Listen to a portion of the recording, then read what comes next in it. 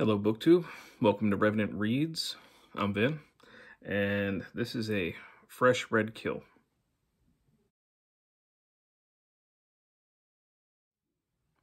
Okay, on Fresh Red Kill videos, these are basically my versions of like weekend reads or Friday reads, just kind of an update on some of the things I've been reading, and I might also talk about some things that I've been watching, and give also an update about my podcast that I co-host, the Horrorcast. But first, things that I've been reading and especially finishing. First, I did finish Hamilton, The Revolution. I mentioned in a past video, this is really kind of a gift for my wife. She's a huge fan of this play. She is constantly playing the songs, singing the songs. Her and my kids are singing the songs. So I hear these a lot, although she always plays the first act, and I'd just like her to switch up to the second act sometimes. And really this was kind of for her, but I was curious enough. I really didn't know much about Broadway productions, how they were made. It's definitely not my wheelhouse. So I wanted to learn more about that, reading it. And I know that Ron Chernow also gives, it contributes to this, who wrote the biography on Alexander Hamilton that this was based on, or, that inspired the play. And one of the things I really liked were all the footnotes for the lyrics that Lin-Manuel Miranda, who's now, I think, practically a household name, that he puts in to explain his thinking and how certain lyrics came about. And I found those fun.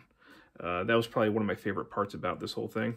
But I mean, really, this is, this is not a critical history of the musical. It is praising of every person and every aspect in here. If there was ever an argument on the set, you'd never get the impression for reading this. And it gets a little bit self-aggrandizing. I mean, it is kind of a glorified advertisement for the Broadway play, and I really kind of I understand that. It's a keepsake for the fans. But, when your own book starts, referring to you as a genius and in very glowing terms, it kind of starts feeling like hagiography.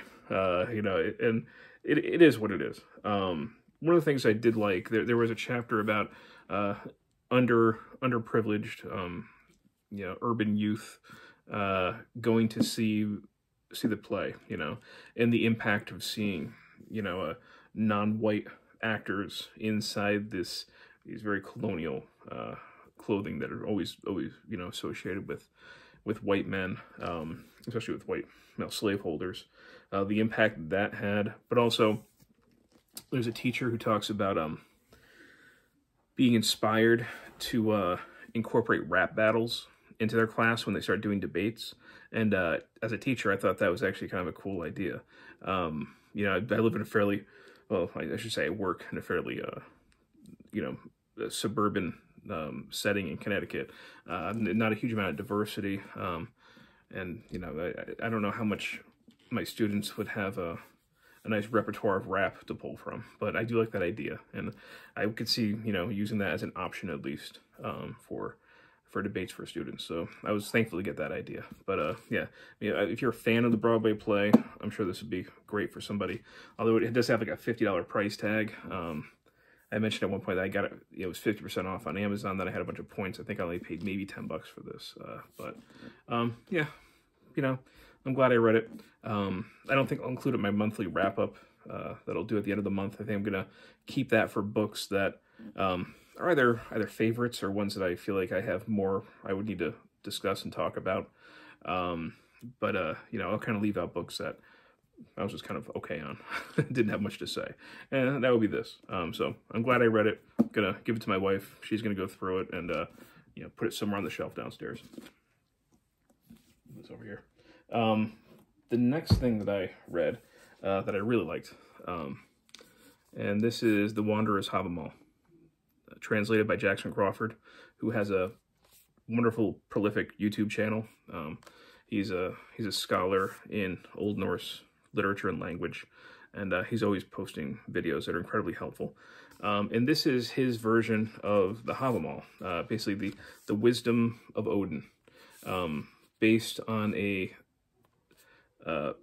manuscript that was written in the 1200s, but most of this verse writing probably dates back to the 900s, and much of it pre-Christian. But it's basically advice from the god Odin to a young man, or at least that's the way it seems sometimes. And it's just a lot of practical advice, about living in moderation and being a good person, having a good reputation. Don't be a jerk to people. Be nice. Be polite to guests. Be honest when you speak. It's a lot of practical advice, but there's some really great stuff in here, and I really liked going through this. I'm actually not going to say a ton more about it right now, because I think I might make a separate video on this. I don't plan on doing a lot of book review videos on single books. I think more of a book discussion video on certain books that I really would like to dive into more. And this is one. So I do think that in the near future, I'll make a video about this, and open up further discussion. And another one that I think I'll make a video dedicated to more in depth is this one, Musashi, which I finally got through. This is almost 1,000 pages. Believe it or not, this English translation is abridged. The original Japanese is incredibly long. Historical fiction, an epic of Miyamoto Musashi, probably the most famous swordsman in Japanese history. And I really enjoyed this. Like I said, I have a lot to say about it, a lot to talk about it. I do think it's going to need its own video. It took me about 2 months to read. I think I began it in mid-December. It is now mid-February, so about 2 months. And I know that coming up in March, there are some of those who are doing the March of the Mammoths, where they're going to read a mammoth book over 800 pages. And part of me wants to take part in that, and the other half of me is just like, you just did it. I need some shorter reads to offset. This was a nice quick read that I got done in 2 busy days. I was still able to get through this, and that's always nice sometimes, rather than 2 months. So we'll see. I haven't decided yet if I'm going to be doing March of the Mammoths, but if not, I feel like I just finished a major mammoth. So after reading Musashi, I was curious about some other ancient Asian writings. Inside the novel, they do quote Sun Tzu, the Art of War, which I think is from 5th century BCE China. So after I finished this, I went and I looked up a digital copy of The Art of War, and I read through that. And good practical advice. A lot of it seemed to be common sense, but there were some really interesting insights, like the way that they could read the dust patterns that they see, whether or not it's chariots or marching or foraging of the enemy. Nice insight into ancient battlefields, and battle tactics, and how they read the terrain and the kind of choices that they had and that they made. So it inspired me to read that, and it was a very quick document. And also I listened to Takuan Sōhō's The Unfettered Mind. Takuan was a real individual, a Buddhist monk, I guess you can say, Zen monk, and he's a character in this novel. But like I said, he was a real person. He wrote a very influential book called The Unfettered Mind, which is basically Zen. He's taking Zen Buddhist philosophy and applying it to swordsmanship. So the book was directed towards the samurai. And it's not really a fighting manual or anything like that. It's about using swordsmanship to demonstrate certain Zen concepts. And it's one that I think I'll discuss more in relation to this novel when I do the book on this. So I did finish those two. I don't have physical copies to show you. Like I said, The Unfettered Mind I listened to, and The Art of War I found a digital PDF copy of online. I also picked up this one here, started reading it.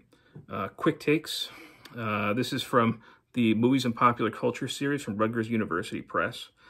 These are basically like little primers on subjects. This was on monster cinema. This has been Barry Keith Grant, who was a well-known name in horror scholarship. And this is just a primer about horror films and monsters in them and the different forms that they take and kind of what they mean and how their reactions to different periods of time. And it goes through all sorts of things. It's a general survey. And I've been enjoying it. There is, there are times when you find inaccuracies that can kind of throw you off. Like on page 2, he refers to one of the movies, Wes Craven's The Stuff, which Wes Craven didn't make The Stuff. That was Larry Cohen. Later on, a couple pages down, he starts referring to it as a Larry Cohen film. But it's things like that that make a quick take longer because they're like speed bumps, and you're like, am I remembering that wrong? You gotta go look this stuff up. He does that another time where he's discussing 1959's The Tingler by William Castle, and he misdescribes the plot. It's kind of a major plot point. So, I understand that a lot of times these guys are writing from memory. But, even in short little works like this, it kind of throws me off a little bit when I'm reading. But I just picked it up this morning, and I'm already, I'm halfway through. I'll probably finish it tomorrow. But anyway, these are nice little primers, quick takes. And that's it for reading this week. On the Horror Movie Discussion Podcast that I co-host, the Horrorcast, we publish an episode. It's at this point, kind of a monthly episode that we do called Rotten Roundtable, where we just kind of go around and we talk about the different horror films that we've been watching.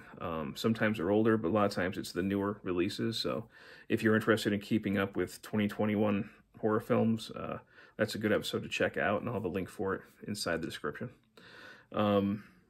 Also, if you are a horror fan, you want to know my recommendations from last year. Again, you can always check out the podcast, but I will also link inside the description my Letterboxd profile, and I will link my 2020 horror watches, horror movies that came out in 2020 that I watched last year, and there were about 130 of them, and I have them ranked from favorite to definitely least favorite. But it was a strong year. So if you are a horror fan, you want to see some of the newer stuff, and you're not sure what you should check out, give the list a try. Everybody has their own taste, so can't guarantee that my taste is going to match up with yours. I don't mind a little pretentious stuff sometimes, and some super artsy. I'm very story driven. I like good writing and good story inside horror films. The other stuff is kind of secondary to me sometimes. But anyway, I'll leave that in the description as well. All right. So, thank you, everybody. Thanks for watching another episode of Fresh Red Kills, whatever this thing is. And I'll talk to you next time.